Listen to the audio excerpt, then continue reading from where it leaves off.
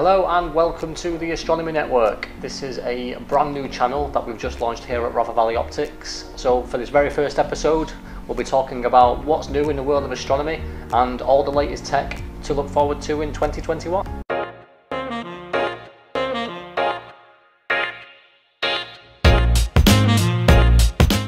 So to start things off, we've got a few good things to see this month. If we do get any clear skies, I would certainly look southwest from about 7 o'clock onwards. You've got Mars up at the moment, which is quite high. You've also got everyone's favourite, Orion Nebula. That's pretty good this time of year. And the Pleiades, also in that same sort of southwest area. They're going to be up around 7 o'clock and dip down the horizon around about 1 in the morning. We've also got Mercury and Saturn just starting to make an appearance this month as well. They're going to be only visible for about 45 minutes just before sunrise each morning, but as we get on into March, each morning that position is going to get a bit higher. So moving on, we've got a lot of tech and a lot of equipment coming into us over the next few weeks. We've got some brand new filters from Ampere. Now they've just released some 3 nanometer filters, an improvement over their previous 3.5 nanometers. Now these are very good for the UK market because that 3 nanometer is going to enable you to image very faint objects in heavily light polluted areas. So yeah, we are looking forward to those coming in. Also for any pro imagers, we've got a brand new off-axis guider from Pegasus. Now this is a motorized off-axis guider, so it's quite unique. Nice features include manual adjustment of your prism, but you can remotely control the focus of your guide camera via a stepper motor. Also, there's no need for any external motor controllers, it's a direct connection straight into the PC. So yeah, we are looking forward to getting those in. They are currently on the website, so if anyone wants all the technical details of those, you can read all the information on there. We've also got a couple of new mounts from iOptron which have just landed with us this week. We've got the CEM26 and the GEM28. The CEM26 is the centre balance design. It's one of the smallest mounts that can handle such a heavy payload. It only weighs 10 pounds and you can put 26 pounds of weight on it. So we are looking forward to those. They've also now got Wi-Fi built in, so you can get all your data all streamed across. If you want all the full details of that, links will be below and you can read all the technical information that you want. Also new to us this month, we've got some brand new laser collimators from Farpoint. Now these lasers offer the smallest aperture laser than any other on the market. If you're interested in those, there'll be links below and all the full details and technical information is all on the website if you want to go read about them. And finally, we have got a brand new product from our very own range, which is called the RVO Horizon 60mm, and it's this that's been spinning around while I've been talking. This is built on the success of our previous 72, which we've had out for over a year now, I believe, and we've just released the brand new 60mm version, so I'll be doing a little review of that right now.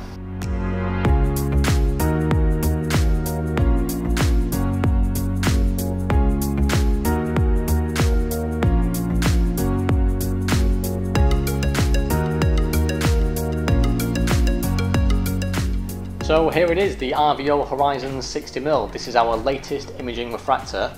Now this is an ED doublet. It's been machined from one piece of aluminium. Inside we've got hand selected FPL 53 glass. We've got focal length of 360mm and 60mm of aperture, which makes this scope an f6, so it's quite wide field. Right at the back you've got the focuser. It's a 2-inch 10:1 CNC machined rack and pinion focuser. We've got a graduate draw tube with 90mm of travel. Right at the end of the draw tube you've got your rotator, which just spins around like that, nice and simple. And then you've got your 2-inch and 1.25-inch eyepiece holders. Now we've got brass compression rings on both on the 2-inch and the 1.25-inch. On top of the OTA you've got the tension adjustment for the draw tube. If you've got any heavy loads, any big cameras hanging off the back, you can nip that up there to add more tension. And right on the bottom, I'm not sure if you can see, you've got the locking nut for the draw tube. The dew shield itself is retractable, nice and simple, just pops in and out. We've also got RVO Horizon logo on there. On the cap as well, we've also got the RVO logo. Underneath we've got quite a long dovetail bar for a scope of this size. We've got plenty of long slots that have been milled out. Now this is especially good for getting balance, you can mount your bolts anywhere you want. We've also got a universal Sinter style shoe on the side, which will take the guide scope. Now this is the brand new guide scope we've got to go with it, which is called the Horizon Guide. This has got a standard sinter style base. It's got 1.25 inch holder on the back. Now that'll take a standard guide camera, something like a 120 mini or 120 MCS. The adjustment rings here are Delrin tipped as well, and that just slides into top of the scope, nice and simple, and locks in with the two nuts there. Now right on the back as well, this whole assembly actually comes off, and that's to put on the flattener. Now this is a 1-to-1 flattener, it doesn't give any reduction, it's been optically matched for this scope, and all you need to do is very simple to fit it. You literally just unscrew this back piece here, that comes off, and then this will just screw on in its place. So nice and simple. You've got M48 threads right at the back, and we also sell camera adapters for Nikon, for Canon, so getting your camera on there is dead easy. And finally, we've got a nice case to go with it as well. This aluminium flight case, very heavy duty, very sturdy. It's all foam filled. You've got space in there for the OTA, for the flattener, and for a few accessories as well. And that's pretty much everything you get in the package. We're fully stocked on these at the moment. If you need any advice or any questions about this new imaging refractor, just get in contact with us via the usual channels. Give us a call or drop us an email. We've got a lot of packages available. We've got them with iOptron mounts as well. We've got some imaging packages that we've just put together. So they're all going to be on the screen now if you want to check out those packages. Full details on the website of all the spec and all the technical information if you want to read that as well. And that's it, there we go, the RVO Horizon 60. Latest scope from us, and hopefully we'll be seeing some of our customers imaging with this very soon. That's the end of our first video. I hope you've enjoyed it. It's been a little bit of everything, this first one. A bit of a product recap on what new tech is coming out. Now future videos are going to be a little bit more focused and specific, and what I mean is we'll be doing a product review of, say, a single product or a group of products from a brand.